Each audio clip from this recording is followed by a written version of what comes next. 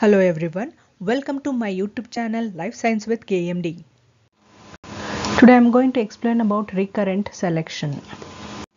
Now what is recurrent selection? Recurrent selection is defined as reselection generation after generation with intermating of selected plant to produce the population for the next cycle of selection. The idea of this method was to ensure the isolation of superior inbreeds from the population subjected to recurrent selection. Isolation of outstanding inbreed line depend on two factors: the proportion of superior genotypes present in the base population from which the line isolated, the effectiveness of the selection during the inbreeding of the desirable genes. So these are all two important factors. Types of recurrent selection. Simple recurrent selection, which is also called as SRS. Next is recurrent selection for general combining ability, which is represented as RSGCA. Then third one is recurrent selection for specific combining ability, which is also represented as RSSCA. Then reciprocal recurrent selection, which is represented as RRS. Simple recurrent selection. A type of recurrent selection that does not include tester is referred to as simple recurrent selection. It is also known as phenotypic recurrent selection. Now this is the procedure of simple recurrent selection. In the first year, the plant with desirable character are selected and self-pollinated. In the second year, separate progeny rows are grown from self seed of selected plant.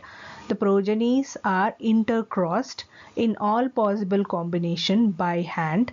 Equal amount of seeds from each cross is composited to produce the next generation. In the third year, bulk seeds are grown and superior plants are selected and selfed like first year. Then in the fourth year, the progeny of the selected plants are grown from selfed seed and intermating is done like first year. Now crossed seeds is composited in equal quantity for the use in next cycle of selection. This complete first cycle of recurrent selection. Selection may be repeated till the desirable character is achieved. Recurrent selection for general combining ability. The importance of general combining ability of the population for a character and heterozygous tester. It is also known as half sub-recurrent selection. Now, in the first year, the selected plants are crossed with the heterozygous tester having broad genetic base. Seeds are kept and kept storage. In the second year, the crossed seeds is sown and the combining ability selected plant is evaluated and plants with good combining ability are identified. In the third year, the progeny of selected plant with good combining ability are grown from their selfed seed kept in cold storage. The progeny are intermated in all possible combination and their crossed seed is composited to form new source of population for further selection. Third one is recurrent selection for specific combining ability. Here this was proposed. Now this method is proposed by Hull in the year 1945.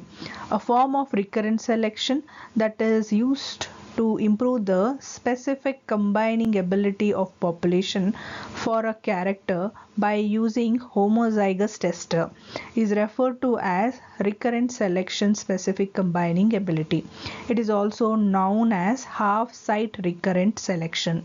The selection procedure is similar to that of recurrent selection general combining ability, except that the tester is an inbreed line which has a narrow genetic base.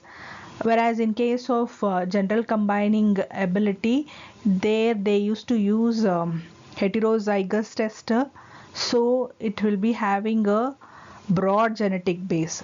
That is, the tester used must be an outstanding inbreed. In case of specific combining ability, the tester used must be an outstanding inbreed, and the difference in this specific combining ability. So this is the difference between the general combining ability and specific combining ability. Now, comparison between general combining ability and specific combining ability. Here application is same because both are used to improve the polygenic trait, and in case of basis of selection, both are done by test cross performance, and then tester used in case of general combining ability is heterozygous, whereas in case of specific combining ability homozygous tester is used. And effectiveness, mainly in case of general combining ability, it is incomplete dominance has been seen, whereas in case of specific combining ability, complete and over dominance has been observed. Condition of use, it is used when the additive gene action is important, and then in case of non-additive gene action is important. And then impact is improved general combining character, whereas in case of specific combining ability, there will be improvement in the generic specific combining ability characters. Reciprocal recurrent selection, a form of recurrent selection used to improve both general combining ability and specific combining ability of a population for the desirable character using two heterozygous tester is known as reciprocal recurrent selection. It is also known as recurrent reciprocal half sub selection. Main feature used for improvement of polygenic character. Selection is based on the test cross performance. Two heterozygous testers are used as a source of population. Merits of recurrent selection. It is an efficient breeding method for increasing the frequency of superior genes for their various economic characters. It helps in maintaining high genetic variability due to repeated intermating of heterozygous population. Demerits of recurrent selection. It is not directly used for the development of new variety. This method involves lot of selection, crossing and selfing work. Thanks for watching my video. Please subscribe to my channel by clicking on subscription button. Subscription doesn't cost you any money. To get a notification, click on a bell icon. Do like and share this video with friends and family. If you have any kind of feedback, do share it on a comment box. Thank you.